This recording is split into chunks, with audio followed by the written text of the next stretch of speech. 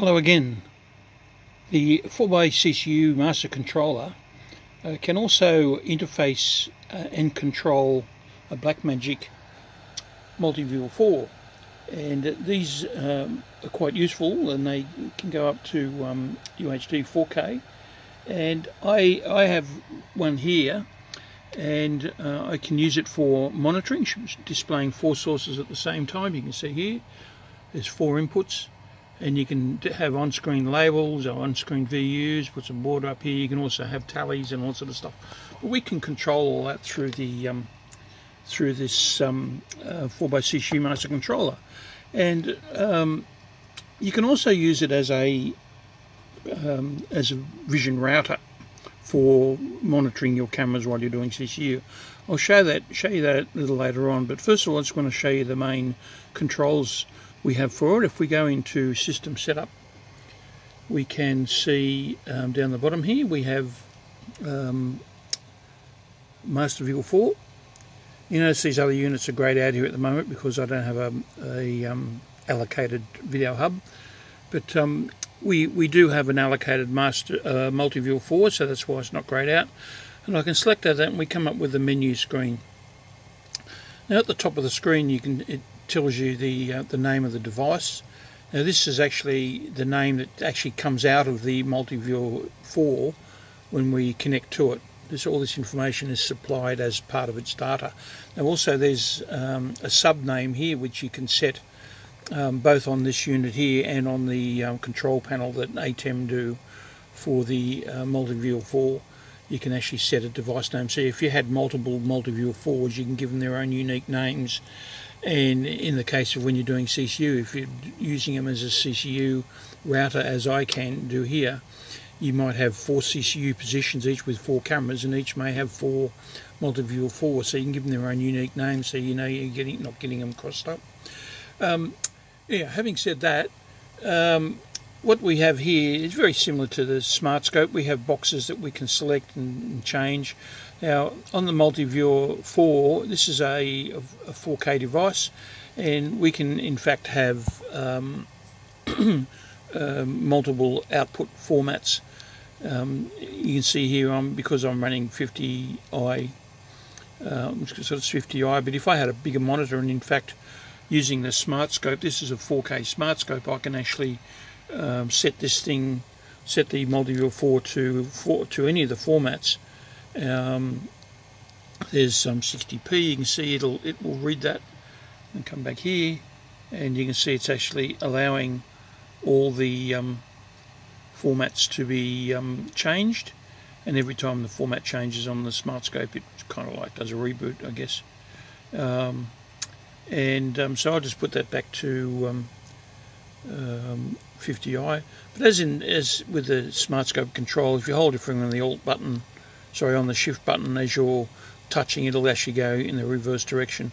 And you can also select it on the selector here, and I can turn up and turn down the select, turn back if I want, and I can turn it off. This light underneath the adjuster knob indicates that it's invoked. So now the next items we have are the video source. Now currently I can again you can touch the source, and what this does, it gives you the ability to go through all 4 sources, but it also has the 5th one where if you keep on going through you end up going to the 4-way split, and you can see we're up the 4-way split. But if I then go to, it's the top left input that was shown in the 4-way split, that's the bottom left, there's the top right, and then you can see that's actually coming out of a standard def signal, and subsequently there is a control down here which I'll show you in a moment where you can turn it to widescreen or anamorphic, or what do they call it? Anyhow, they call it something. So if I put that back onto, say, 4-way split, there's our 4-way split, and these were the 4 sources that you could actually see. Now underneath that we have the same thing with the audio. This has an audio that it can put into its output feed, and whatever you select of any of the 4 sources will be what will come out of the output feed. And you can see here they are here. But here's an added little bonus. What you can't do on the device, or what you also can't do on the Blackmagic's control panel, is that you can't AFV. So as you're changing your video, excuse me, as you're changing your video, you can actually switch AFV on. And it's okay, I'm dying here. And as you change the sources, they all change together, except for when you go when you go to quad split. The audio doesn't have an input for 4-way split, so it'll stay on the last selected input. And again with the audio, we'll just turn that off. Again with the audio, you can use the rotary knob to switch up and down the sources. And of course, if you're on AFV, I think, don't know if I wrote this, did I? Yeah, the video will follow the audio as well. So if you change the audio, the video will follow it as well. Come out of there. The actual buttons themselves, we'll just go back over to quad split so you can see. So there's our 4-way split, and as I said, we have the ability to turn on and off this grey border, the labels, the audio, VUs, and there's also a tally, which I haven't done any interface to yet, but when I get there I'll include it in the user guide.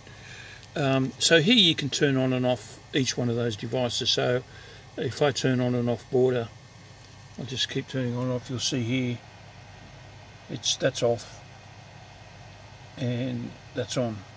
So you can see it's going on and off. The same with the labels. If I turn the labels off, they're gone. Turn them on, they're back. And the VU meters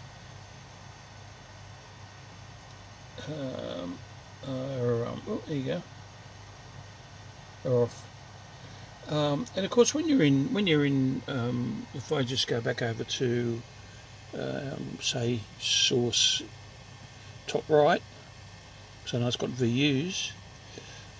You can see these are the VUs, and I can turn the meters off, and you can see the label still on.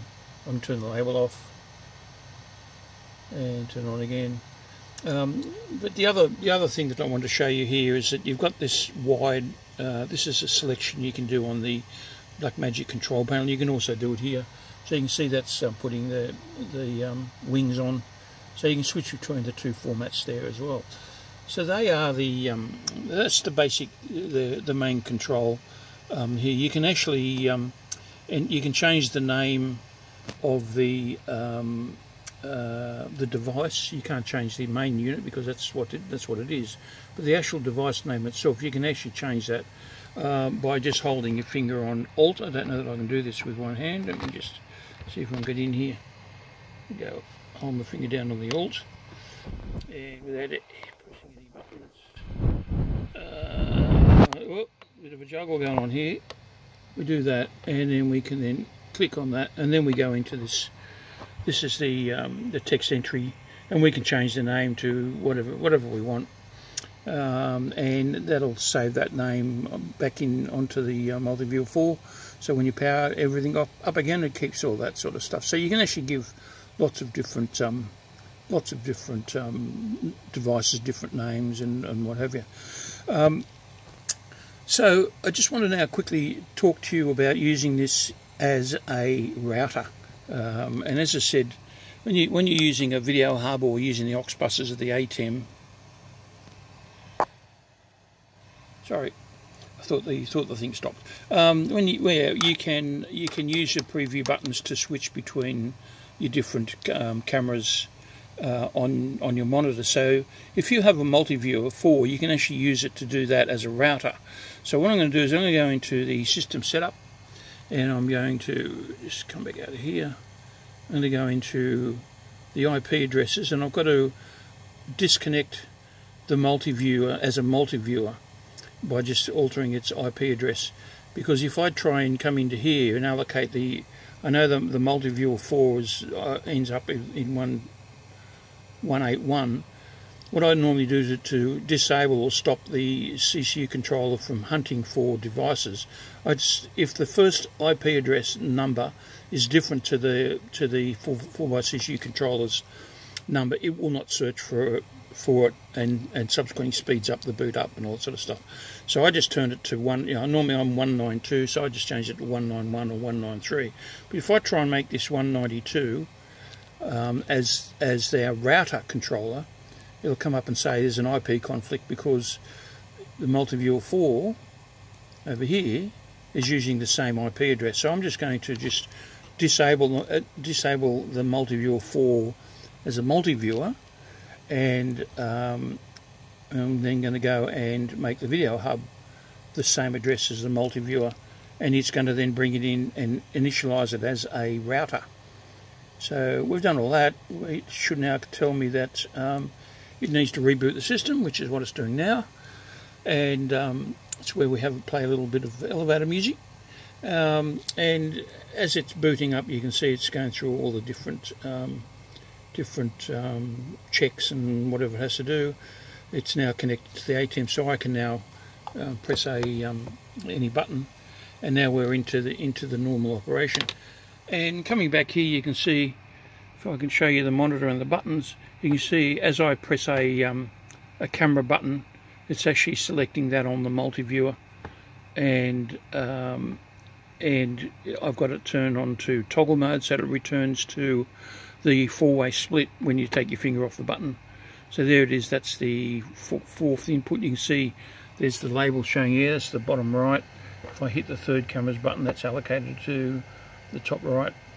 And subsequently, as I'm pushing each button, it's selecting each one of these to come up as full screen. So if I hit button number 2, you can see there it is, that's up there in full screen. And when I take my finger off, it returns to the four-way split. And again, we have the happy little, you double click quickly, it then will not toggle back and gives you that shot up there, gives you that selection up there without toggling back, so it bypasses the toggle function. So subsequently, when you're in